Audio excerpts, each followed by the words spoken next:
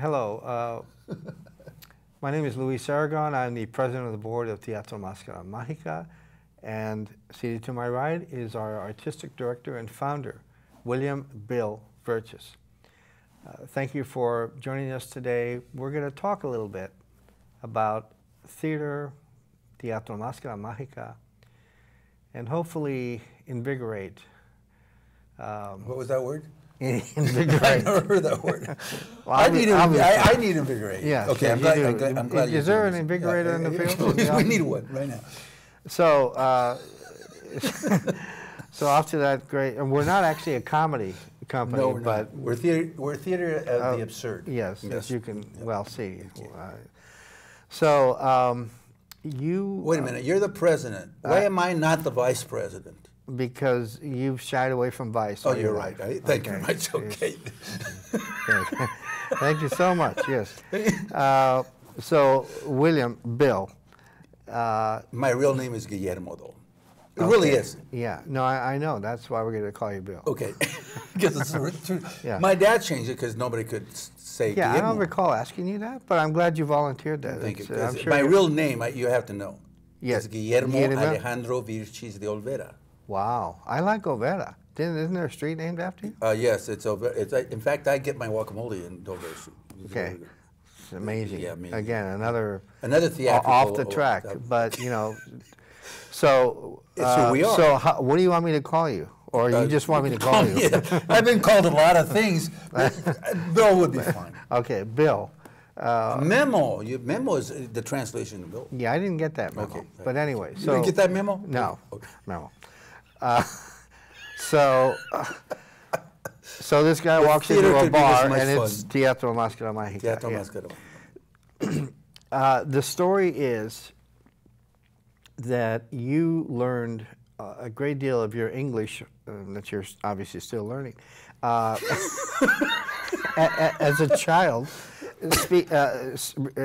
acting in Shakespeare at the Old Globe. Is that true? That is true. That is true. You know, somebody just asked me, that's weird that you asked, because they asked me, when did I learn English, right? And literally, I couldn't tell you when, but I know the influences were the theater at the Globe when I was 9, because I was 7 when I came, and the television. And my father, of course, because my father spoke like 3 or 4 languages. But theater was a main component of learning it, you know, even though I didn't speak the bar, you know, but I think that is a very important learning process. Television was probably the storytelling device, I think. When you were on the stage, because you were on the stage at age 9 or 10, Yeah, or 8 or 9. what was your? Did it? You know, we've heard the expression "love at first sight." Was it that emotion, or what emotion was it? Well, I think it's the same that you had in music. You know, when you probably start playing piano, and I don't know, how did you start playing piano? With my fingers. Yeah, But yeah. no, I was. Well, you know, I know they want to hear about me. No, but I know, wouldn't. But yeah. I'd kind of like but to what I was saying is yeah. it's kind of the same, isn't it? I mean, you have an instrument. Yes. Your instrument is obviously concrete, which is your Right. not a concrete piano, but it's there. Where literature and drama are really a mental instrument, and it's because language is so much part of it. It becomes the medium of it. The word becomes the medium of theater. Like light is the medium of photography, right? And the word is really the medium. And so, learning a language when you're a foreigner in this country, you have to learn a new language. It changes your thought and your pattern of thinking, you know. And because, you know, in Spanish, you know, the White House is not La Casa Blanca, is it? Right? It's La Casa Blanca, right? Yes. It's reversed, right? The House White. The House White. So what happens is that in your thinking processes, literature becomes, and the voice becomes very important. So when I started learning English, and I learned it from theater, it kind of went with both sides of the brain together. I see. And that was the point. And to your question about music, I wrote my first song when I was 9 years old. I think there's an inevitability about art. One is called to it. If it is truly part of your core, it is inescapable. And I think that's what separates true artists from journeymen who go in and out. And theater has been your core. And from that moment forward, that caused you to to start Teatro Máscara Mágica. And if I can capture that one moment where you and Dr. Huerta decided to form Teatro Máscara, what was the prevailing thought, that moment where you conceived it? I remember it like it was yesterday. It was a conversation that we were giving time and our talent and some of our treasure to others and articulating their voice. And because I don't know whether it's because we all came from the educational field, which was very grounded on logic and literature and progressive thinking. I don't know if that was the case, but we spoke the same language. Remember we talked about language? So Jorge Huerta, myself, and Dr. Floyd Gaffney got together and said, you know, it is time for us to leave the nest that we came from, which was the Globe Theater, which was Teatro Meta. And even our own institutions, you know, where we did our work.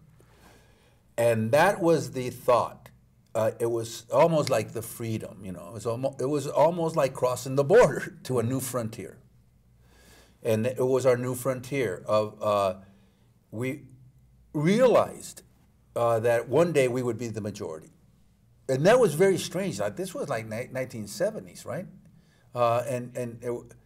We were all successful in our own little institutions.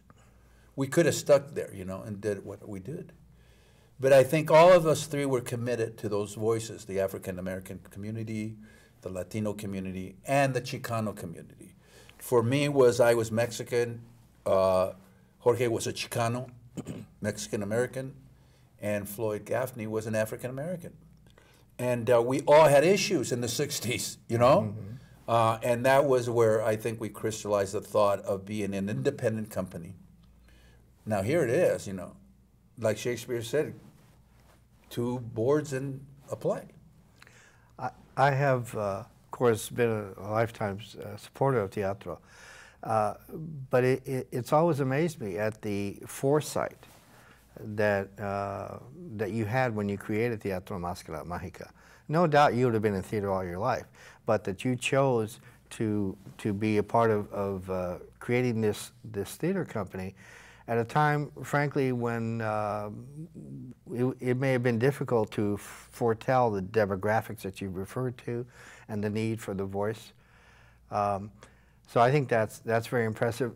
Let me ask you, in the now, we're about to celebrate the 30th anniversary of Teatro Máscara Mágica. So congratulations to you, Bill. And congratulations to you, because you have shepherded us in the last 5 years into another level of professionalism, and also articulating our voice and keeping our focus, you know. But I think our 30th year is very important, you know. Before you go there, because that's obviously something we want to talk about, during this 30-year journey, was there a time when you felt, and maybe there were several times, but was there a time when you felt, this simply, I can't carry on with every this? day. Every day, really. Like you know what happens? It's like you're growing every second as an artist. And in the growth, there's doubt. There's weird stuff about growth. It's like, you know, if you plant a seed and it starts growing, there's a doubt always in the positive sense that it will grow if you nurture it. But there's a doubt. will it really grow into what I think the seed should be? This tree that will give this fruit, right? Because you've seen the fruit out there. You've seen the good trees. We came from good theater. We saw the good trees. We were involved in it. I was blessed by being surrounded by, I mean, incredible artists. Craig Knoll, Jack O'Brien, Anthony Zerbe, you know, Augensteyer. I mean, I can go on and on and on. Victor Buono. I mean, David McClellan, Robert Hayes. I mean, how can you not take that and say, I see the tree? But there's always doubt. If anything about art, if doubt is not in it, then you're right. Will they like it? Will they, you know, that kind of stuff. But beyond that, I think all of us, even yourself, is that you have this optimism that the work will be done. Now, the reality is it hits you every day because there's no money, right? Right. Remember we were talking about the two who's. Who is the audience and who is the players? Right. Without those two who's, you know. Now, there's a lot of people that want to be the who actors, but they don't have any idea of the commitment. When you've been on the other side and you know it's a job, right? That you don't, the time. You know. When you talk about doubt, I'm reminded of John Steinbeck. Kept a diary when he was writing The Grapes of Wrath. And I, of course, had read The Grapes of Wrath. It's my favorite novel. Well, you drink them now. You like a lot of wine, right? This is That's true. why you like The Grapes of Wrath. Well, I didn't want the audience to know that, but thank you for sharing that truism. But his diary is, and I've given it to friends of mine who are, you know, I'm not a good writer. Here's John Steinbeck writing The Grapes of Wrath. And the doubt. There are some pages I wrote, because he had a rule, he would write 400 words a day, come rain or shine, sober, drunk, whatever. Right. And some of these, at the end of the day, he'd say, well, I wrote 400 words of crap. This is, you know, he used much colorful language. Right. And I'm thinking, oh my God, if John Steinbeck, as he's giving birth to perhaps the greatest American novel written, has those doubts, then you know, it validates your point that to create art is to expose the most intimate part of who we are. When I can't imagine the courage it takes an actor to go and do a scene that draws from great emotion. Well, yeah, no, you know, it's a two. The sword has two edges, right? So you think about the positive and the doubt, and the whole part of failure is in our business. Failure is right next to the shoulder, and it's tapping you, and you're going, get away, get away, get away. I've seen it. You've seen failure, both personal, artistic, emotional, psychological. Never failed. You never failed. I've never failed. But you go never on. failed, though. Yeah, I failed a lot. But the whole thing is this, that in our quest in theater, especially theater is not one person. Theater is a collaboration of all kinds of voices. As a director, you are the manager of those voices. And there are people that doubt even coming in your ability. And you go, well, why are you with me, right? Even when they've seen work that you've done that's been successful, there's a little doubt. Where do I fit into this thing? So as it sits on your shoulder, you bring all these people together. Now just think about how theater is. Okay, you as an artist and as a composer, you have your piano and you have your voice and you have your arms and your keys. And I mean, no other guy is going to come in and say, let me play the right hand, right? You have both hands. True. And in theater, there is a right hand, there's a left hand of other people, right? The piano is another person. The sound guy is another person. The costumer is another. The publicist. So you bring all these people and you go, wow, how do they merge into one idea? It's like having a canvas and go, okay, everybody get a brush and let's paint this tree. Right? I mean, just think about the complexity of it. Now, in this thing called collaboration, one has to deal and be the lead of the conversation. That's the director, right? Or the producer, director. And you need to have an open mind because all those other ideas have to merge with yours. Again, the seed, right? You plant the seed. Another guy can water it. Another guy can put the fertilizer. Another guy trims it. And a community has to take care of the tree. That's what theater is. And Teatro Máscara Mágica is that community, which is really exciting because it all has to be taking care of that growth. Right. And just one note on music, you're right. The composer writes the music. But then other hands come in, the arranger, the singer, the musicians. Not unlike what you were describing, there's the playwright writes a play, but then the director comes in and all that. Well, what's a play without presenting it? It could be just a book, a story. The plays are to be seen. Right. Craig Knoll told me one time, the producing artistic director of the Globe, who was like my father mentor for years. He said, Bill, remember this. Plays are to be heard and movies are to be seen. Okay, that's interesting. So what is a primary goal, right? To be heard, to be listened to hear the words, Shakespeare said, say it trippingly on the tongue. Do not mouth the words, you know. Say it trippingly on the tongue. In other words, be articulate with a word. Reading.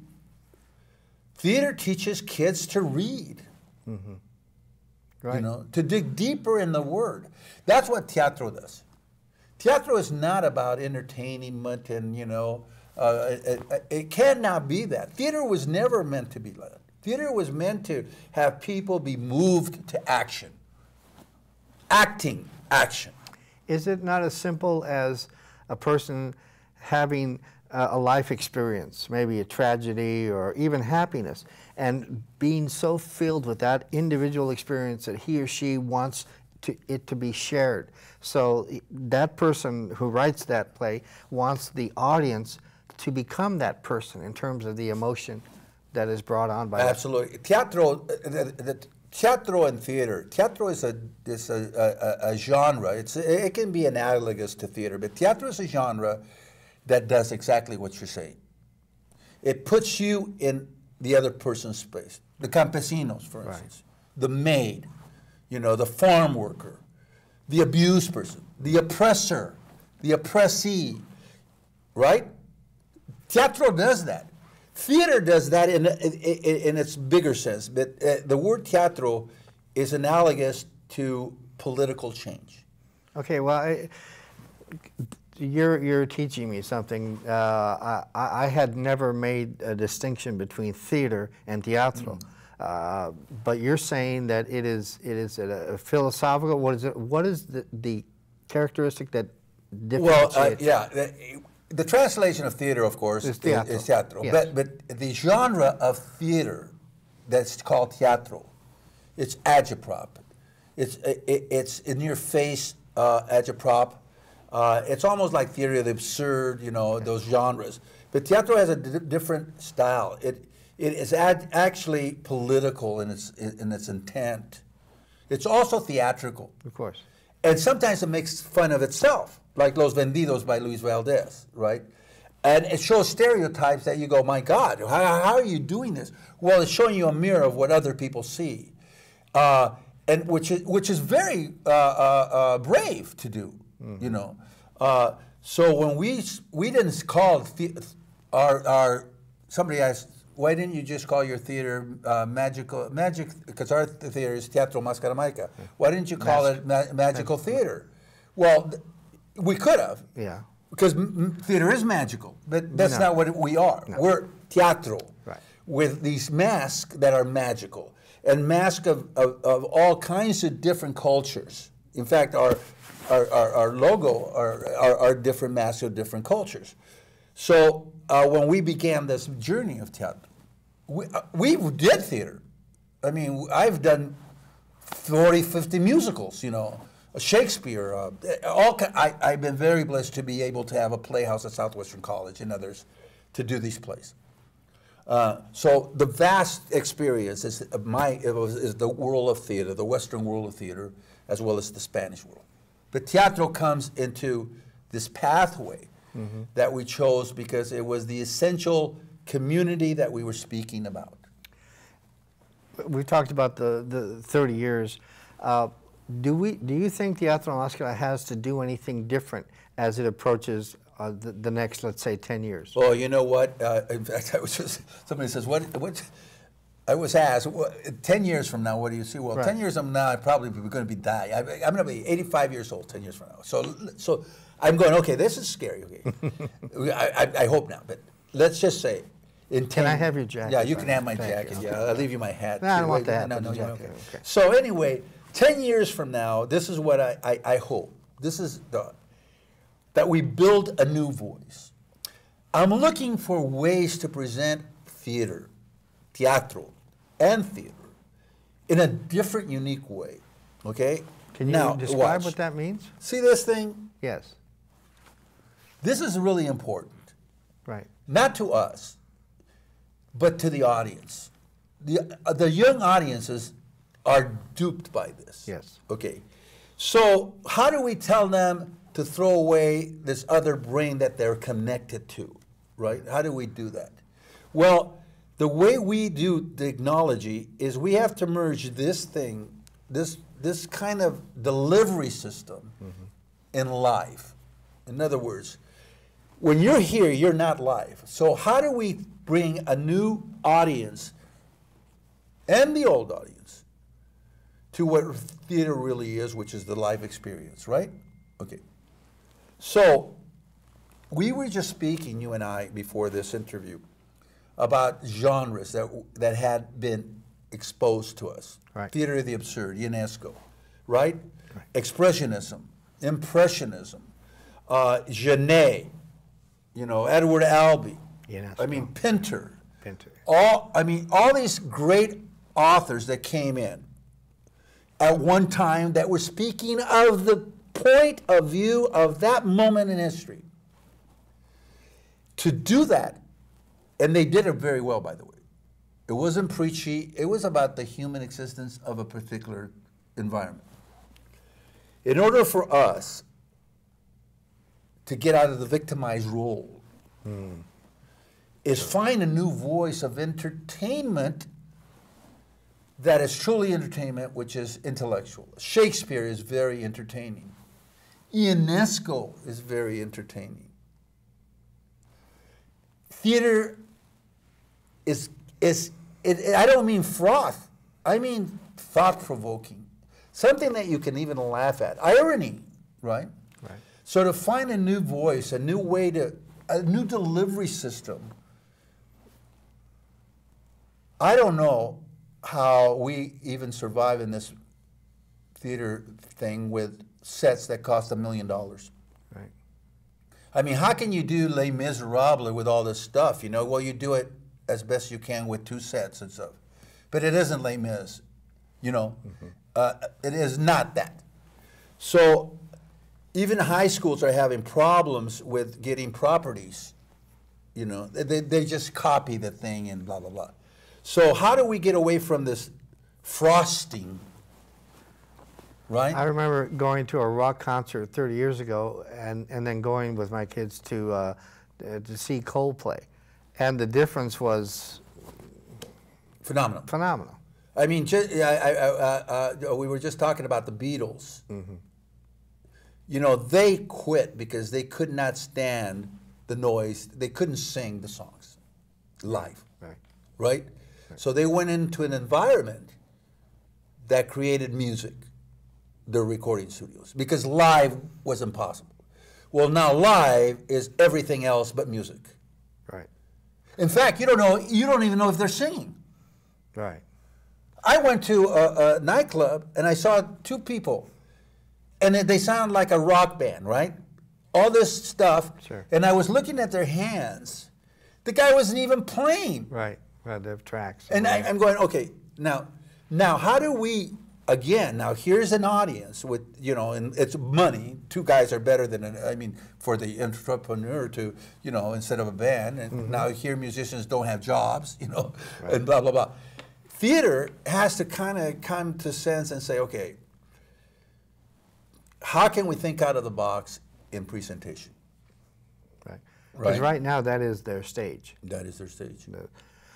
But you believe that we can make the transition. Oh, I am firmly believe it. And I'll tell you, I think you said in an interview that we have to give new people voices, new artists, and how to write. Mm-hmm.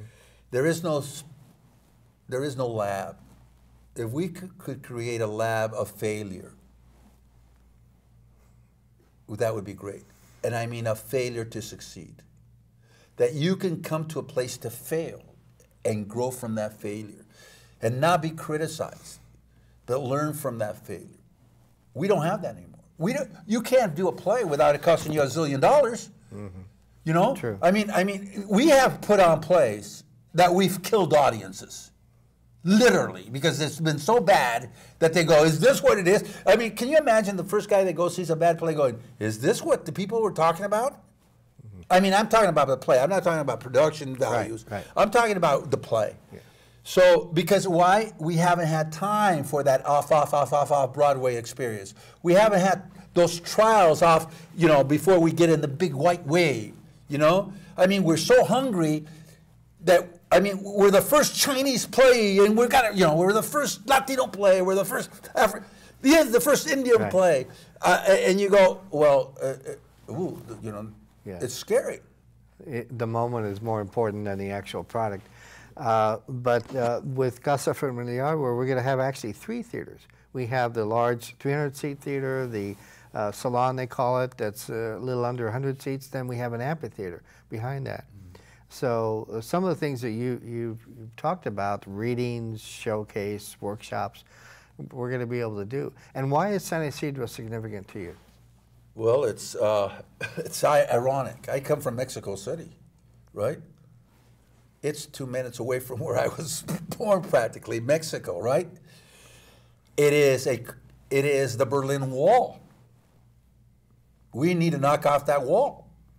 And I think our voice before they build another one. Build it, another one, right? Yeah. We need to be at that pivotal point of history, of location, to launch from. Just think about this. Just think about the United States. If we are in the southwestmost part of America, yes, right next to the border, and we go all the way across from that whole beam, that is the launching pad. That is the launching pad. I've thought that it is poetic justice that of all, because Teatro Máscara has been in search of a venue forever. And we've rented a lot of venues. We've been the Pasarela in search of a venue. We've been the minority theater of other theaters. And isn't it, again, poetic justice that we end up in San Isidro on the border? It's almost, if you could pick any place in San Diego. That's it. Because it is so symbolic, it is in every sense. And right? it's so challenging in every sense. Right. And you're absolutely right. It's like, just think about it. If you study Wagner and, Mozart and, all the great composers. They have no future, by the way. No future. But where did they start? They started right on the ground where they were. Mm-hmm. Right? And their music went out to the world. And it wasn't there was conflict throughout those artists, right? Sure. Michelangelo, he didn't travel to Austria, he painted there. In the ground of the battleground. The battleground. Shakespeare, for God's somebody said that Shakespeare never traveled. I mean, that's the story that he, how could he create this stuff? He must have had a great mind. Well, so other people came and told stories, right. And he grabbed him and goes, yes, I can do Italy. I'll just change from Rome to Rome to Corona. Verona, but the people are the same. Yeah. And so guess what? That's it. That's going to be our Stratford on the border. I like that. Don't you think that some of the quote-unquote issues with San Isidro are really reflective of some of the stereotyping and frankly the racism that is becoming virulent right now, given the political environment? Instead of looking at San Isidro as kind of a cool, niche-y kind of place with, people view it as with some degree of alarm. And again, I think that reflects an unjust way of looking at it. You have to break that whole mirror that has been portrayed, or painting that has been portrayed. You just got to destroy it. It's a myth. At one time, it may have been a reality, but I don't think so, because I've lived, really close to the border. We're constantly fighting myths. Women can't be doctors. Latinos can't be. We're Don Quixote knocking down these false, these premises, right. These myths that somehow become entrenched in our society, and yet are fallacies. Right. Well, what's that saying? You built it, and it shall come, like the baseball field. Mm-hmm. Well, that's going to happen here. And the myth has got to be broken by simple things, by erasing all those racial prejudice that we have about a city. Unsafe, right. All that stuff, close to the border, security, lighting, where am I going to park, is my car going to be stolen? Well, there's a lot of cars being stolen in Beverly Hills today, Right. So that's where I would steal a car, by the way. Yeah, that's where I would steal a car too. But it's just this thing, and what cracks me up? I live in Chula Vista. I can drive to the theater where we're at in 7 minutes. In San Isidro. To San Isidro. Yeah. And people go, San Isidro? Boy, that's way out in Egypt. And you go, wait a minute. Yeah. Let me tell you something. There's thousands of people go to the Sleep Train Amphitheater there, mm-hmm. which is 2 minutes away from our theater. They drive from everywhere to see concerts, mm-hmm. right? And they never go, oh my God, as far. They go to hear right. the music. Right. And it's a nice, shiny place, and, they're on, it's... And so we have to work backwards, It's the arrival. It's almost like Disneyland, When you arrive at Disneyland, you don't know what's there. You just arrive at this comfort zone. We have to create a pathway of comfort zone for them that says you're in good hands. And then when they get there, they are incredible artistic hands. Time capsule, Bill, that they unearth 100 years from now. One moment of wisdom about theater. What would you have in that time capsule? I can only repeat what Shakespeare said. Theater is life. The stages of life is theater. The theater of life. We live, we die, and we produce. Beautiful. Theater is life. I got to tell you, it saved me. I didn't want to be an artist. I wanted to be a doctor of the mind. I think theater is a behavioral science. I think it's a psychological study of man and women and the human condition. And it fights the 3 laws, the natural law, the spiritual law, and the man-made law. And that's theater. And it's, if you don't know how to do that, if you don't know how to abide by those laws and how to protect yourself from those laws, then you have no place on this planet. We are now living in a theater of the absurd. I mean, we have players on the main stage of politics right now that come from a reality TV. Now, just think about this. Literally. Yeah. Literally. And no disrespect to the president, But I got to tell you something. And I went to this is sad. I went to a motivational talk, and a kid asked me. I says, you know, you have to go to school. I said, you be sure. You know, it's this golden nugget that'll keep you there. And school doesn't teach you to make a lot of money. It teaches you how to keep it and how to share it. But, you know, I mean, you don't have to go to school to be a millionaire. Trump is a prime example. But the question was for me, and this is the way I'm telling you about the president, is the guy is an actor. Unlike Reagan, that was an actor. This guy, Reagan was a movie star. Trump is a reality TV star. Now, let's talk turkey here. Ronald Reagan was a politician through the medium of the movies. Charismatic. He spoke. He was president of the Arts Guild, all that stuff. Right. Governor of California. Mm-hmm. He surrounded himself with a good cast. Right. Our president is from the reality show circuit. He surrounds himself with reality cast. Now, I'm just speaking with my little ignorance of politics, that I look at this thing, and you told me about theater. I look at him as a theater person. Theater of the absurd, theater of reality, with no substance and no qualifications. Back to this kid, asked me, why would I go and get an education if the president of the United States is president of the United States without any qualifications? How do you answer a kid? Remember, you too can be president? Well, now it is true. Yeah, but you get your reality show first. Do you understand what I'm saying? Yes. So theater, going back to theater, if we're going to do a play that's going to deal with the time and about it, it's got to be real. It's got to be a mirror to that instant life.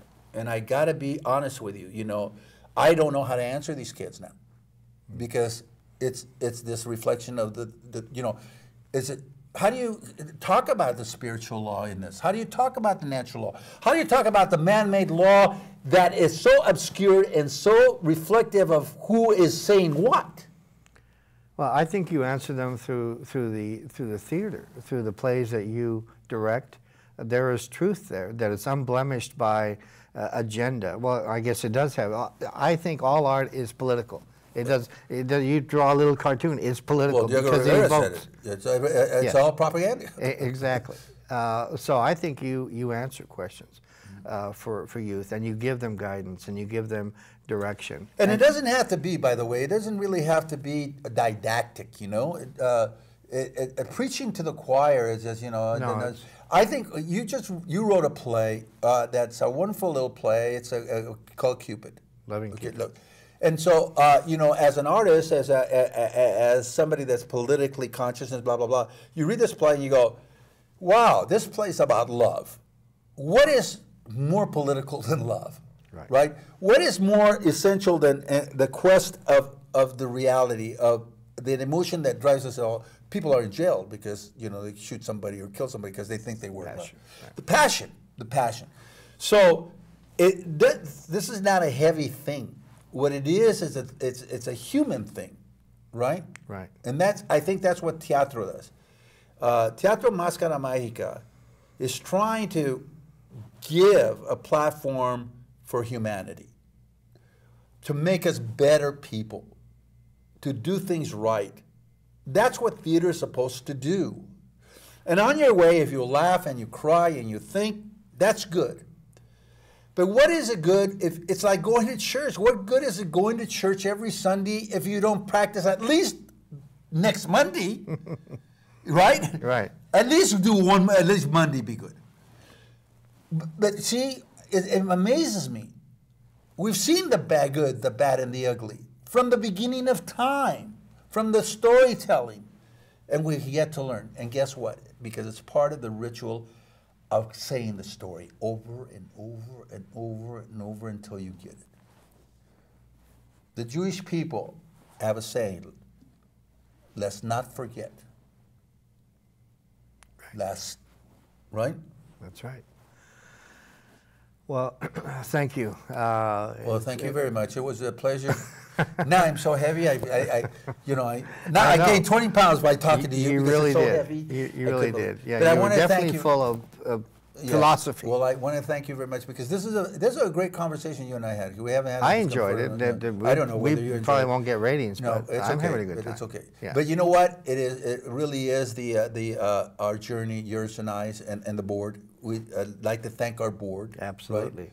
And our we have a advisory great board and our advisory board. And Casa Familiar for taking. Absolutely. And especially Ron Baza, who had shepherded us. Dr. Baza, yes. And I just want to let you know that for me, it's the gift that you have given us, and actors, by the way, the actors, absolutely, that have worked for nothing, right?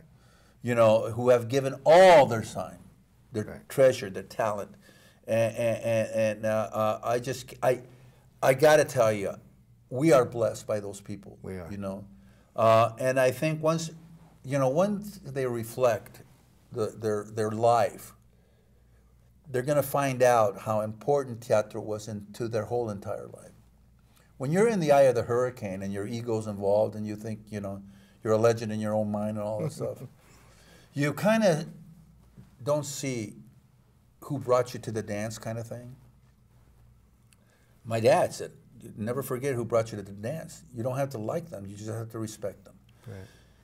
I think Teatro Máscara Mágica, to hundreds of people, in the long journey, will be a very strong part of their puzzle. Their lifelong puzzle. I think it already has. And I thank you very much. And I all those people, like the actors, the technicians, everybody who has made this possible for this little choo-choo train with zero budget, and just a bunch of guts. I hope you've enjoyed our discussion. Well, if you have it, please write to him. Right, yeah, and let him know. And he'll write a whole new one. Yeah, and then he'll write a thesis about it. And we'd like to thank the studio, by the way, who made this possible. Absolutely. We're not supposed to mention names. Oh, no, we won't. That's right. Well, I don't know who Buell is. Yeah, I have no idea. Yes. But we'd like to thank the studio who did Absolutely. this. Because we've wasted a lot of their time. And I don't know who's going to. I know that you and I will see this and probably hundreds of times. We do? Yes, hundreds of times I'll watch this. And you better watch it too because, this could be part of your curriculum. Yeah, really. And they'll be tested, right? Absolutely. Yeah. We're going to send you an email on the test. Yeah. So if you enjoyed this discussion, and Okay, particularly if you tell didn't, them where they can get a hold of us. That's very important. This is our county commercial. jail. Oh no. Okay. So, Teatro Máscara Mágica, and here we are. In the Tijuana jail. Have got no money. No. Yeah, tell them where to. I don't want to. No, give them our website. Oh yes, teatromascaramagica.org. And how they can be involved. Any way that they wish to be, as an actor, as a volunteer, someone. If you have an extra $100,000 hanging around, and we know who you are, give it to us because we need it. Someone has to buy these silly hats for him. Yeah, exactly. So please get to know us because we're here to get to know you and to put you on the stage. Thank you. Gracias. Gracias.